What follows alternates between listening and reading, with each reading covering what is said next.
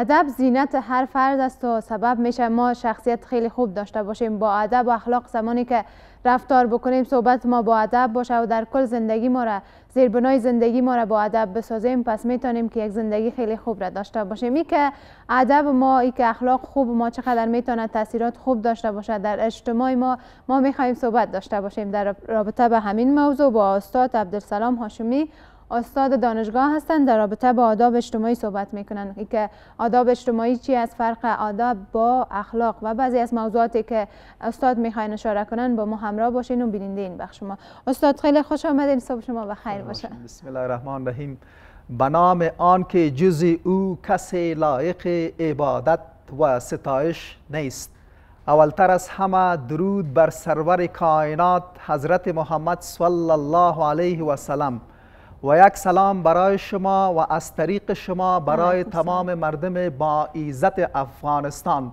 خدا کنه که یک روز خوب را آغاز کرده باشین. بسیار تشکر استاد، لطف کردین از اینکه تشریف آوردین، قدم رنجه کردین در رابطه با آداب اجتماعی صحبت بکنین. ابتدا چون همیشه مقدمه صحبت ها میتونه تعریف باشه، پس از شما چیستی موضوع را میپرسیم که از نظر شما ادب یعنی چی، بعد در کل صحبت میکنیم درباره آداب اجتماعی. بسیار خوب، یک موضوع بسیار خوبی را انتخاب کردین. با ادب باش که سرمشق جوانان ادب است. فرق ما بین بنی آدم و حیوان ادب است. ادب جلایش دهنده شخصیت یک انسان در یک جامعه می باشد. بسیار خوب. بله. حالا میایم تعریفی از ادب بیان میکنیم. ادب عبارت از اخلاقی خوش و اخلاقی پسندیده یک انسان می باشد و همچنان میگیم که ادب عبارت از جمع کردن تمام صفات نیکو و دور کردن صفات زشت یک انسان در جامعه می باشد. و حالا باید صحبت کنیم که مؤدب کیست و اسلام چقدر ارزش به ادب قائل است. مؤدب عبارت از آن اشخاص یا آن شخصی است که دارای اخلاق پسندیده و اخلاق نیکو در یک جامعه می باشد. بله. اسلام بسیار ارزش به ادب قائل است. قرآن کریم کتاب بشریت، کتاب راهنمای بشریت، کتاب ادب است. قرآن کریم ما را می آموزاند که چه قسم باید با بزرگان صحبت کنیم، چه قسم باید در یک مجلس بنشیم، چه قسم باید غذا بخوریم، چه قسم باید کارهایی را انجام دهیم که سبب محبت ما در بین جامعه شود. پس یعنی اسلام ارزش زیاد را با ادب چی شده؟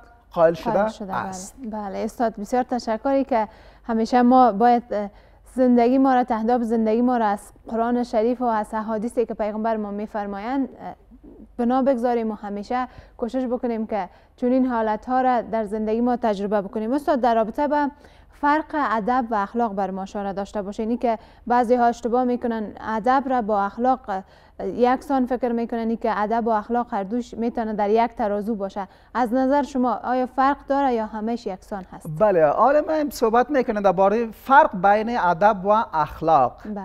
چند آدابی که یک جا شود یک اخلاق نیکو را چی میکنه؟ میسازد. به طور مثال یک انسان است، احترام پدر و مادر خود میکنه، احترام بزرگان را میکنه، با کسی که روبرو میشه اخلاق پسندیده داره. اینمی تمام آداب کوچک یک جا میشه و یک اخلاق نیکو را چی میکنه؟ میسازه. حالا من فرق بین از هر دو چیز. اخلاق مربوط روح یک انسان میشود و ادب مربوط چی؟ اعمال بدنی یک انسان میشود. دوم اخلاق همیشه ثابت است. بله. و ادب ثابت نیست. بله. اخلاق در همه جایها یکسان است، جای فرق نمیکنه. در هر جایی که باشه اخلاق یکسان است، اما ادب در همه جا یکسان نیست. بله. یعنی مسجد رفتن چه قسم باید کدام آداب را باید رعایت کنیم، مکتب رفتن کدام آداب را باید رعایت کنیم، بله. و در بازار باید کدام آداب را رعایت کنیم. بله. اما اخلاق در همه جاها یکسان می باشد. دیگه که اخلاق، برای اخلاق استدلالی وجود داره، اما ادب به ذوق مردم می باشد. بله. مثلا یک نفر در یک جایی که میره، اشخاصی که باشه، مردمی که باشه، نسبت به اون مردم، امو اشخاصی که هر قسم که امو مردمی است، امو قسم آداب را باید چی کنه؟ رعایت کنه. بله. با بزرگان باید چه قسم صحبت کنه؟ آداب با بزرگان، با کوچک مثلا با طفلان چه قسم باید کدام آداب را رعایت کنه؟ پس چی هسته که آداب یعنی چی هسته؟ به ذوق مردم است. اما اخلاق یک استدلالی وجود داره که همیشه چی می باشه؟ ثابت می باشه. بله استاد، در رابطه با آداب اجتماعی صحبت کنین که تمام یک فرد سالم، خانواده سالم را به وجود میاره و خانواده سالم میتونه در اجتماع ظهور پیدا کنه، حاضر شود و همیشه یک جامعه سالم هم داشته باشه. در رابطه با آداب اجتماعی صحبت کنین اگر کوتاه باشه. بسیار خوب. حالا ما میخوایم صحبت کنیم درباره آداب اجتماعی که کدام کارها را باید ما انجام دهیم و کدام کارها را باید چی کنیم؟ انجام ندهیم. اولین چیزی که وقتی که ما با یک کسی یا با یک شخصی روبرو میشیم، او عبارت از چی است؟ سلام دادن. بله. این ما را مؤدب‌تر نشان میدهد. احوال پرسی درست. و همچنان حضرت محمد صلی الله علیه و سلم می فرماید که دو چیزی که اگر شما کسی را میشناسین یا نمیشناسین باید او را چی کنین؟ انجام دهید. اولین چیزی که او از چی است؟ سلام دادن. سلام دادن به معنای چیست؟ وقتی که سلام میتی بر او شخص، تو اطمینان کامل میتی که از جانب ما تو در امن هستی. ببینین بعض اوقات اگر یک کسی یا همراه یک شخص شما جر و بس میکنین، پس اگر او برتان سلام میته به این معناست که یعنی از طرف از او چی هست؟ هیچ مشکل وجود نداره. پس اولین چیزی که حضرت محمد صلی الله علیه و سلم گفته که برای کسی که میشناسین یا نمیشناسین او چی هست؟ سلام دادن است. و دوم غذا دادن. برای هر کسی که شما میشناسین یا نمیشناسین این چی هست؟ یعنی غذا بدین، کدام مشکل نداره. بله.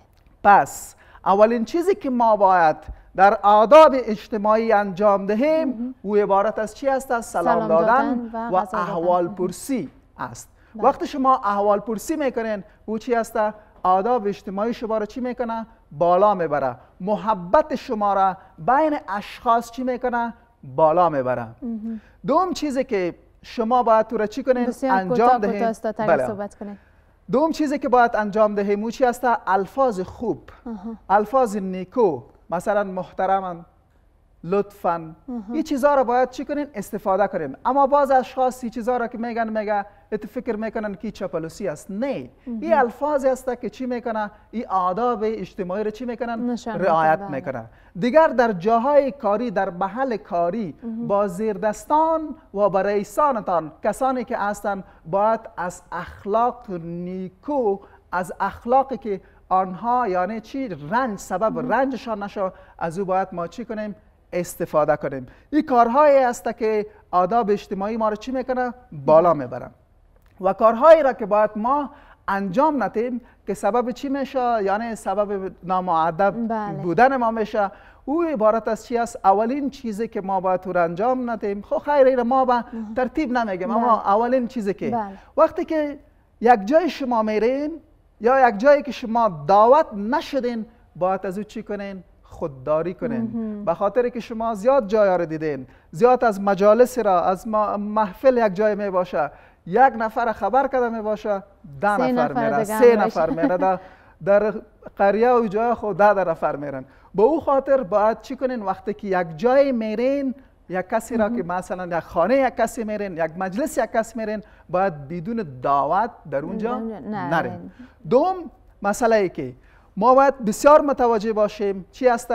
هنگامی که با یک شخص صحبت میکنیم یا با رئیس خود صحبت میکنیم، از موبایل خود یا گوشی خود را باید چی کنیم؟ خودداری کنیم. و هنگامی که با کسی صحبت میکنین یا یک جلسه داشته باشین، باید در موبایل خود بخی دست نزنین، به خاطر که اگر شما در موبایل دست بزنین، به این معنی است که توجه شما نسبت به او شخص به موبایل چی است؟